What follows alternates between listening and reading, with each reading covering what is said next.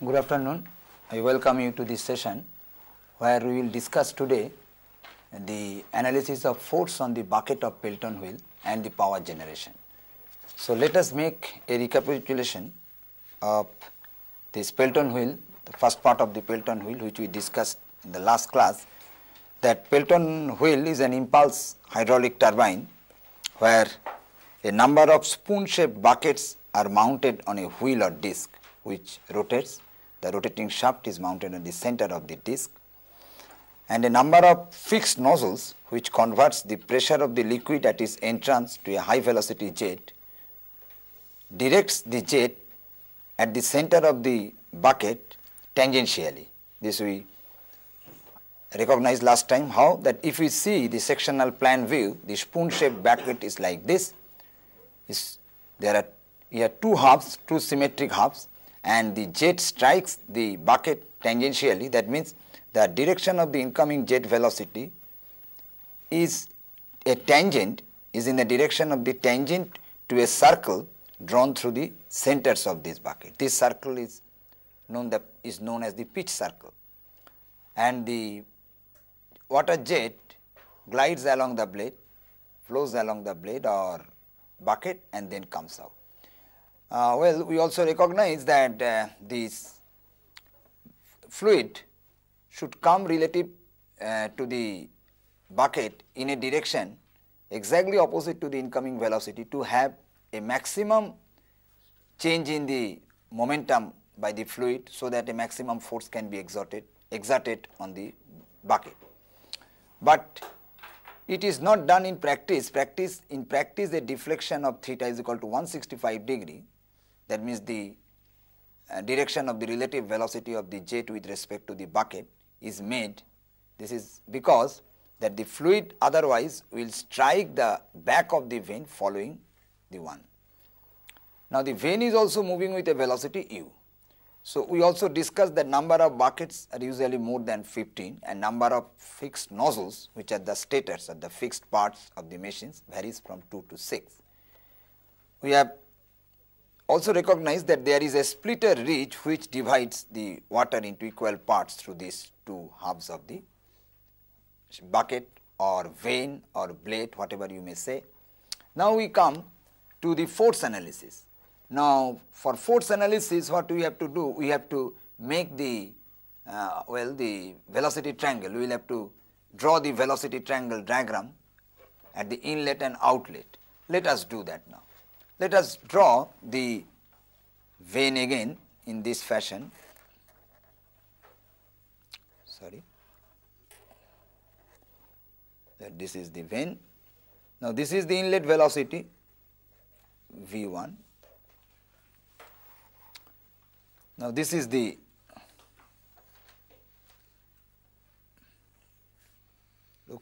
this is the velocity u with which it is moving.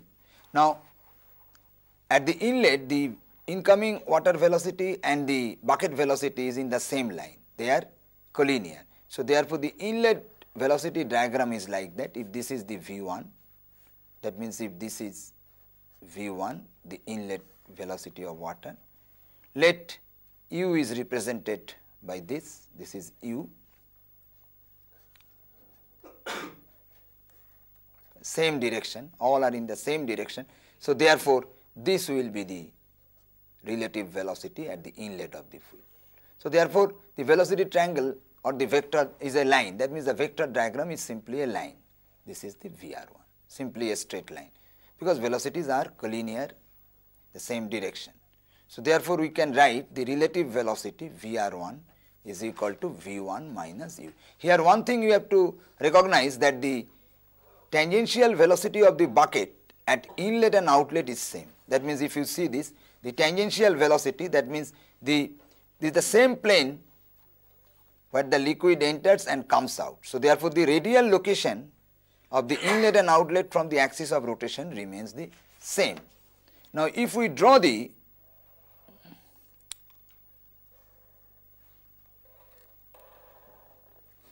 outlet velocity triangle, the outlet velocity triangle will look like that. This is the VR2, that is the relative velocity with respect to this, and this is V2. we can make this component. So, here you see the outlet velocity triangle shows that the relative velocity of the fluid with respect to the bucket is such that it coincides with the angle at outlet of the bucket. This is for the smooth flow of the water through the bucket. You know that for smooth entry and smooth discharge of the water, the velocity of the fluid with relative to the water should glide along the velocity of the fluid relative to the bucket should glide along the bucket or vein. That means the outlet, the angle of the relative velocity, that is the relative velocity with respect to the bucket, should make the same angle with that of the bucket. That means this is nothing but this angle we recognized as 165 degree, it is made. This angle we call it as beta 2. So, therefore, beta 2 is usually 180 degree, 180 minus 165, that is 15 degree usually. It may be of different value. That means the angle of blade at outlet is equal to the angle of the relative velocity at outlet, and inlet also the angle of blade, this is 0. So, inlet velocity is having a 0 angle with the tangential direction. That means that both inlet and outlet, the relative velocity should match the blade angles. This I discussed earlier also.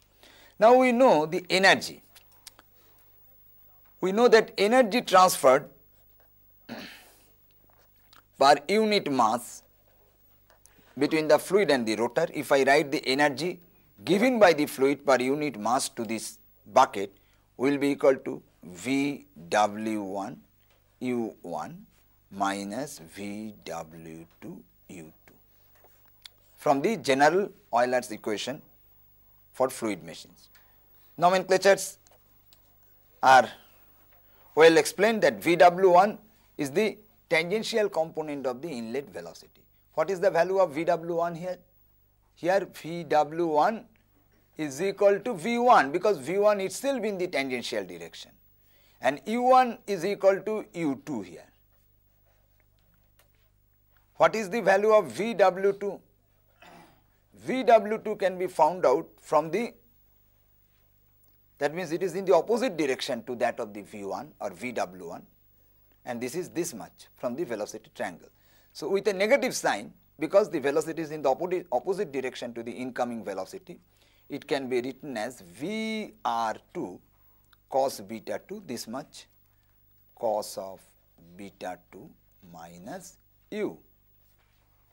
So, U1 is equal to U2 is equal to U here. So, if I substitute these values of VW1, VW2 and U as the tangential velocity of the rotor, that is U1, U2, then we get E by M is equal to V1 is, again V1 can be written in terms of U as VR1 plus U, because from the inlet velocity vector diagram we see that V1 is equal to VW1, that is equal to VR1 plus U. So, therefore, we get VR1 plus VR2 cos of beta 2 into U. Clear? VR1 plus VR2 cos of beta 2 into U.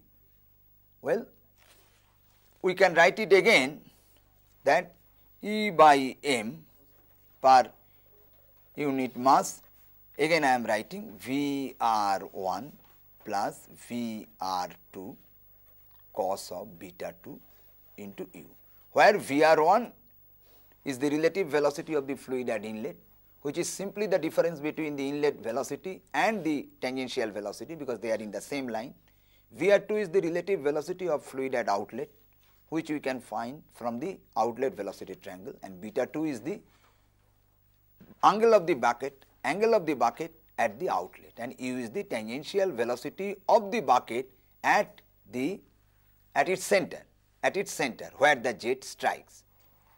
Now, you see that in the bucket, if you see this figure, why the relative velocity at the inlet and outlet changes? Why the relative velocity at the outlet changes from that at the inlet? Why? You please recall our earlier discussion that the relative velocity at outlet will be different from relative velocity of inlet for what reasons? What are the reasons for which the relative velocity of fluid at outlet will be different from that at inlet? This is because of what? Here the fluid is throughout at atmospheric pressure. fluid is throughout atmospheric pressure is an open jet. So there is no question of change in pressure. So pressure remains constant throughout the flow through the bucket. So why the relative velocity will change? This is only because of friction. Only because of friction. You consider the relative velocity in this way, that as if the blade is fixed and fluid flows past it. That means fluid flowing past a fixed blade or a fixed surface. Then why the velocity will change? Only because of friction. Okay. If the pressure remains constant, so there is only way the velocity can change is the friction. If the pressure remains constant, that is another important thing. So therefore VR2 changes from that of VR1, the value of VR2 changes from that of VR1 because of friction. And the role of friction is to reduce the value of VR2 from VR1. So therefore we can consider, or we can write VR2 in this fashion, some coefficient k times VR1 where k is less than 1. This takes care of the friction. That means VR2 is reduced from VR1 by a factor less than 1. So that we can express VR2 in this fashion where k is a factor less than 1 and takes care of the friction in the bucket. So therefore we can write VR1 into 1 plus k cos of beta 2 into u. Well, and again I just substitute VR1 as V1 minus u from the inlet velocity triangle. You can recall cos beta 2 into u. So this is the energy per unit mass that is being transferred or given by the fluid to the bucket. I think there is no difficulty, it is extremely simple. Now the total energy given per unit time, that is the rate of energy that is being transferred by the fluid to the rotor, will be this multiplied by the mass flow rate, because this is the energy given per unit mass. If we multiply this with the mass flow rate of the fluid, then we will get the rate of energy transferred by the fluid to the rotor. Now what is the mass flow rate of the fluid? It is density rho, and the Q is the volume flow rate. So this is the mass into V1 minus U into 1 plus k cos beta 2 into u. So this is the expression for the rate of energy that is given by the fluid to the bucket. Now we define a efficiency eta known as bucket efficiency, which is very important. Bucket efficiency, or sometimes we define it as wheel efficiency.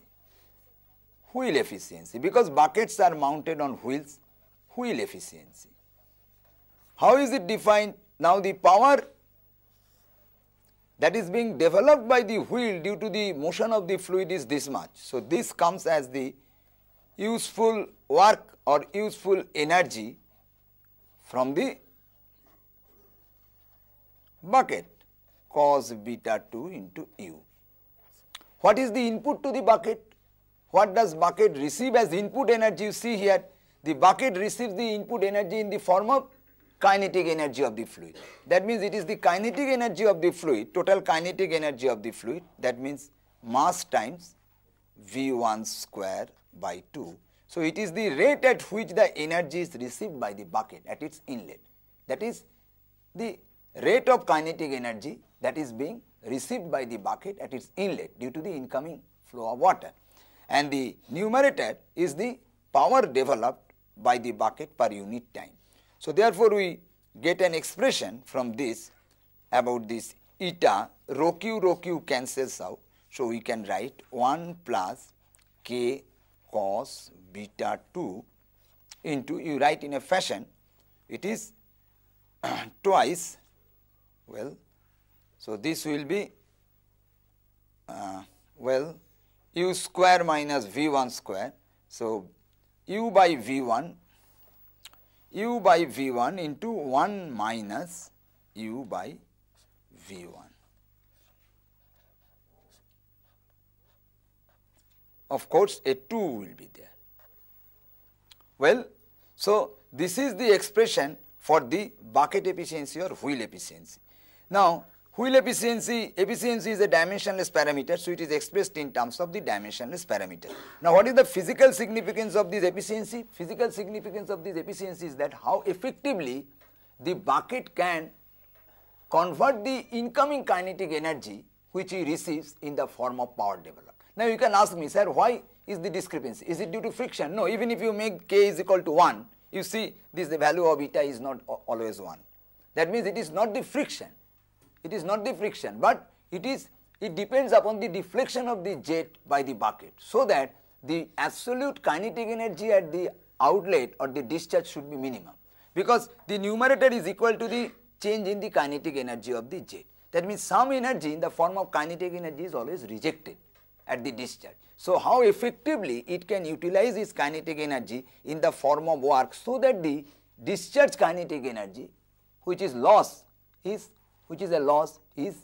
minimum.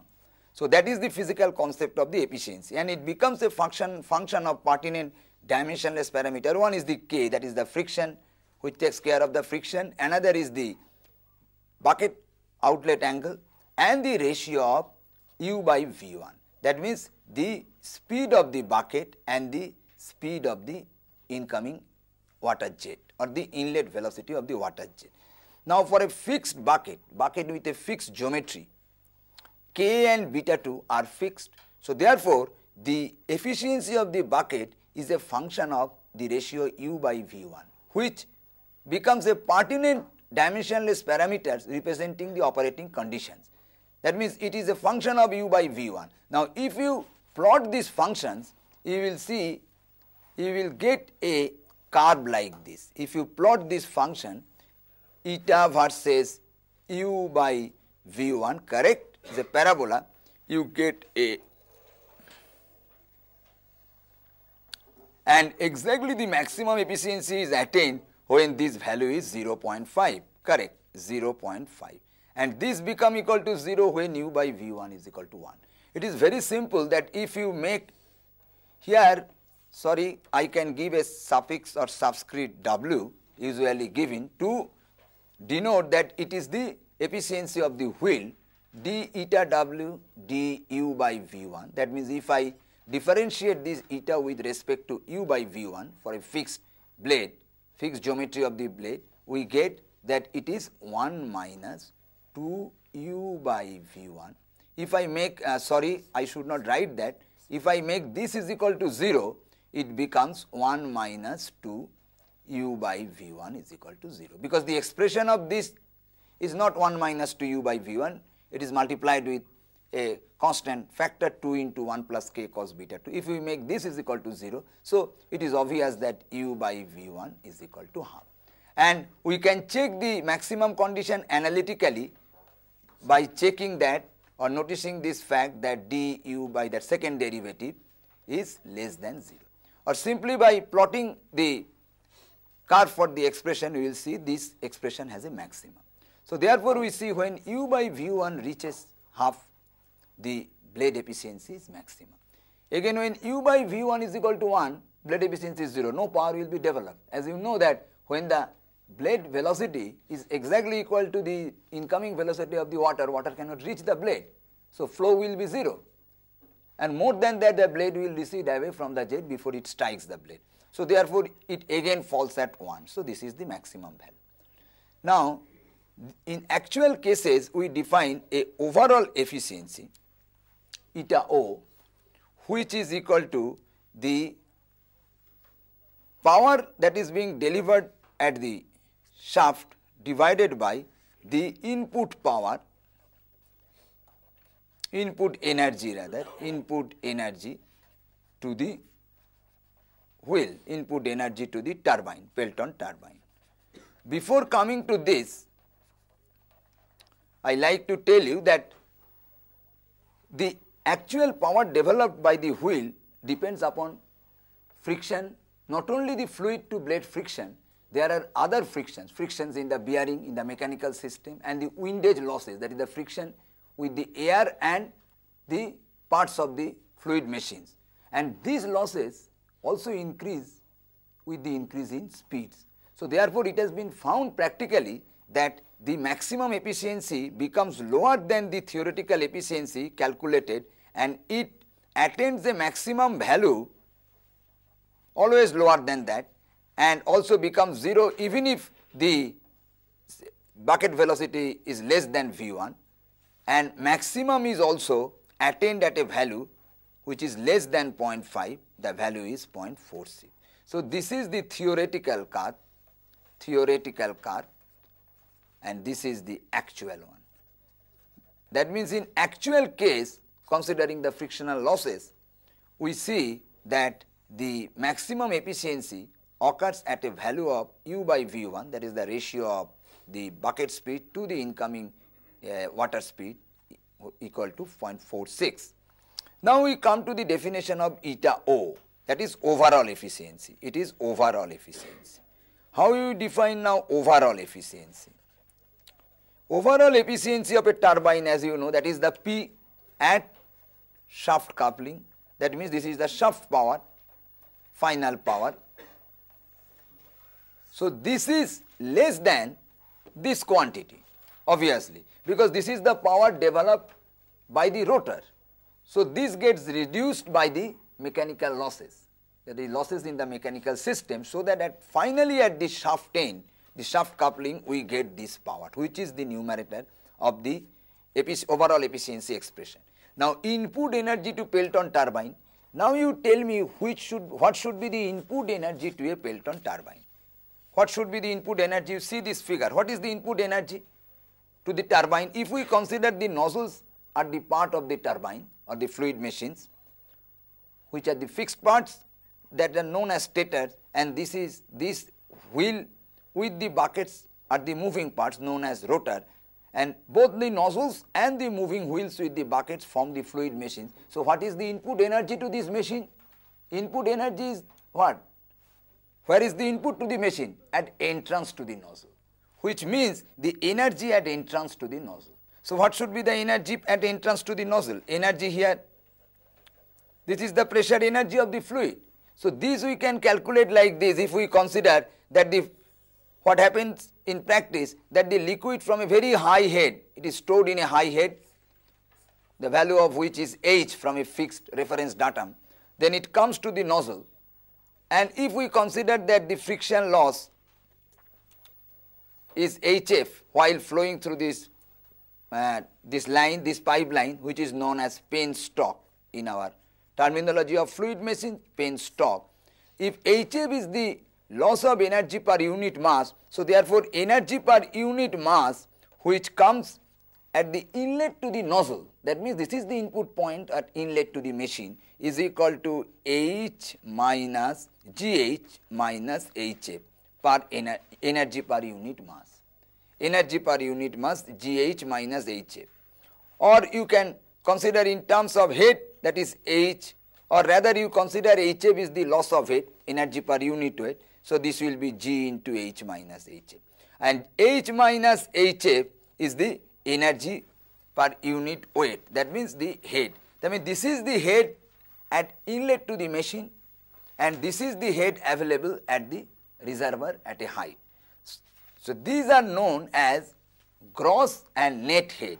So the head, this H, which is the energy of the fluid at the reservoir at a great height, is known as the gross head, which is the gross energy per unit weight, and this energy is purely in the form of potential energy. These are the terminology. These are extremely simple, but I tell it with categorically because these are the terminology used, and this H minus HF, that means the energy per unit weight at entrance to the fluid machines, that means at inlet to the nozzle, is known as the net head. So net head, that means energy per unit weight available at the inlet to the nozzle, which is in the form of both pressure and velocity energy, because the flow velocity is there through the pipeline leading from the reservoir to the nozzle of the machine. So therefore this is the main energy per unit weight coming to them. So therefore the input energy will be this one. So therefore if we write the overall energy eta O, so eta O will be the power, total power at the shaft coupling, and the input energy, that means the rho Q G into H minus HF, where HF is the friction loss in the pipeline leading from the reservoir to the nozzle inlet, that means the inlet to the fluid machines. Now, nozzle is a part of the fluid machine which converts the energy into kinetic energy. So, therefore, if I want to find out the kinetic energy at the inlet to the bucket, if I want to find out if I have to find out the kinetic energy at inlet to the bucket, then this kinetic energy can be found out by application of the Bernoulli's equation,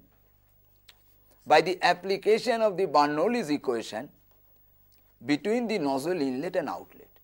That means, if I apply the Bernoulli's equation between the nozzle inlet and outlet, simply per unit mass the total energy here or per unit weight total head here is H minus HF, and that becomes is equal to V square by 2G if I write the Bernoulli's equation for an inviscid fluid. This total head is the head above the atmospheric pressure. So, therefore, here the pressure is 0, and we take the datum as the to the center line of the buckets, that means the plane at where the jet is striking the buckets. So, therefore, it is very simple that V2 becomes equal to 2G, that means the net energy at the inlet is exploited fully in terms of the velocity, but it is multiplied with a term known as coefficient of velocity, which is same as that term K we discussed regarding the flow of the liquid through the bucket, which took care of the friction between the liquid and the bucket surface. Here also Cv takes care of the friction in the nozzle, which reduces the velocity from that of 2Gh minus HF, which has been deduced by considering the fluid to be inviscid and by the application of Bernoulli's equation. So, therefore, you will have to know very carefully that V1 is Cv2Gh minus HF. So, therefore, V1 square by 2 is equal to Cv into Cv square rather into G into H minus HF. So, you see there is a relationship between the kinetic energy at the inlet to the bucket and the energy at the entrance to the nozzle. So, this is they are not equal because of this Cv quantity, Cv square, because of the friction. So, these are the stages. So, initially we get the energy at the entrance to the nozzle or entrance to the machine in the form of H minus HF per unit weight. This is being converted to kinetic energy V1 square by 2, that means kinetic energy per unit weight, that means kinetic head or the dynamic head through the expansion of the flow or the flow of the liquid through the nozzle, and we get this head which is less than the head at the entrance by the factor Cv square, which takes care of the friction in the nozzle. And the shaft power is the power which is developed at the shaft coupling. So, you see this is the power that is developed by the fluid to the rotor. The rotor extracts this power because of the deflection of the fluid flow through it, and this power is getting reduced to P because of mechanical friction. So, these are the stages how the energy is transferred from the inlet to the fluid machines, inlet to the Pelton wheel down to the shaft coupling, final power. So, okay, I think today I will finish here, stop here. So, next class I will discuss the specific speed. Okay, thank you.